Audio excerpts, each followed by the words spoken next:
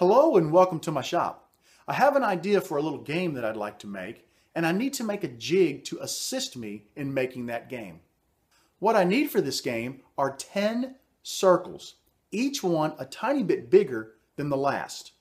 So what I've decided to do is to build a very small circle cutting jig.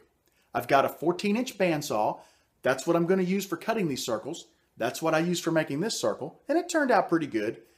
And what I'm going to do today is walk you through the build of that jig and demonstrate its cutting ability. So I invite you to join me for this jig build. The first step in creating this guide was to mill up a runner and get it glued to my piece of stock. That runner is going to allow the stock to move freely back and forth on the table of my bandsaw. My stock is about 1/16 of an inch over 4 inches long. So I'm going to go ahead and put a mark at about 2 inches even with the blade. That mark will be my stop mark. So as I feed this sled into my blade, when I hit this point, I want to stop.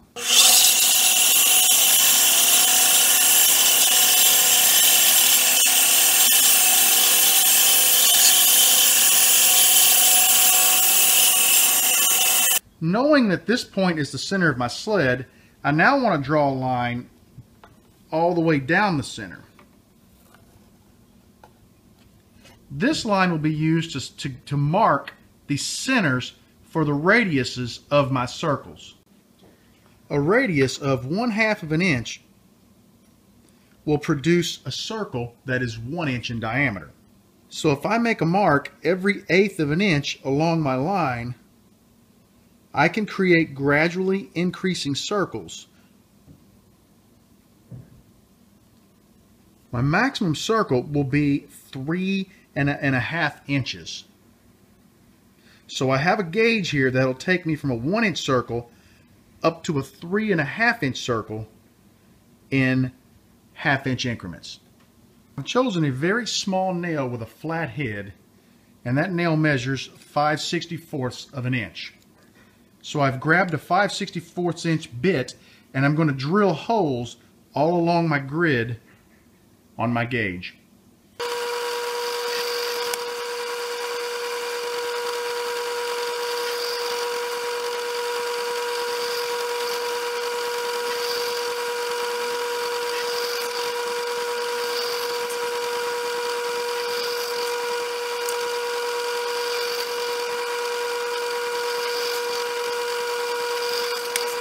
Now that we have the holes drilled, we can simply insert our nail from the back side, put this in the guide rail, and by drilling a 5/64 inch hole in a piece of square stock, we should be able to drop it onto this nail, take it into the blade, and make a circle.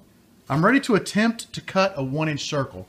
I've got my jig set up. You can see I've got the nail in the first slot, which is a 1/2 inch from the blade, so I should get roughly a 1 inch circle. We'll drop it into place. I have prepared a piece of wood, and you can see I've drilled a 5/64 inch hole in the center of that piece of wood. Now I'll drop it onto the nail. You can see that it rotates. I want to take a second here to talk about a mistake that I made.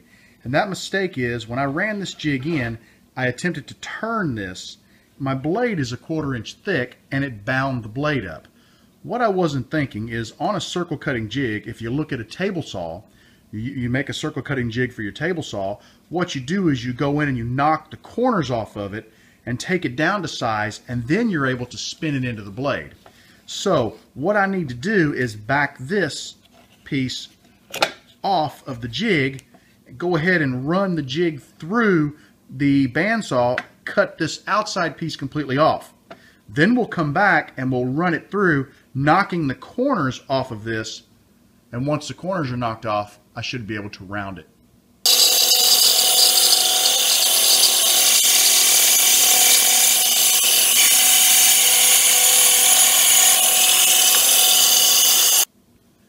Now that we've cut the outside piece off the jig, let's go ahead and put our wood back on, and we'll go right back in the same kerf, but we'll just cut this straight off, and then we'll knock the rest of the corners off and we should be able to round.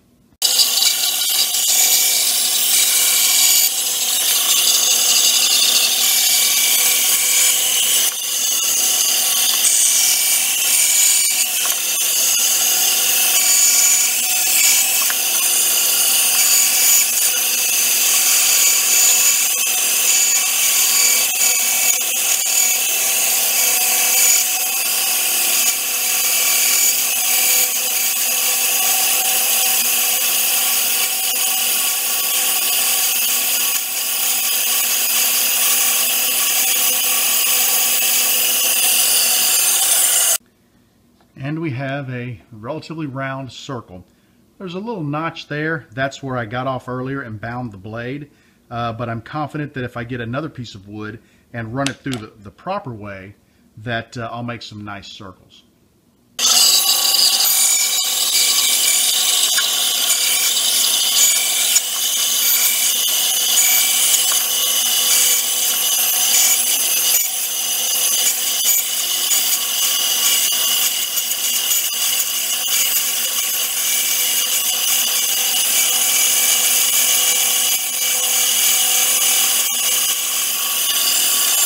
Here's a second circle, and that one is almost perfect. That one is perfectly round.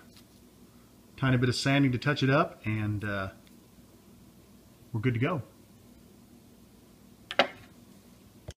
I'd like to say thank you for taking your valuable time to watch this video today. If you like what you've seen, please consider subscribing to my channel. Also, let me know you like what you've seen. Like this video, leave me a comment, and if you really enjoy the video, share it with your friends. Invite them to stop by my shop and take a look at some of the things I'm doing. All of those things provide the encouragement that I need to keep making videos for you. So thank you for joining me today, and have a little fun making some circles.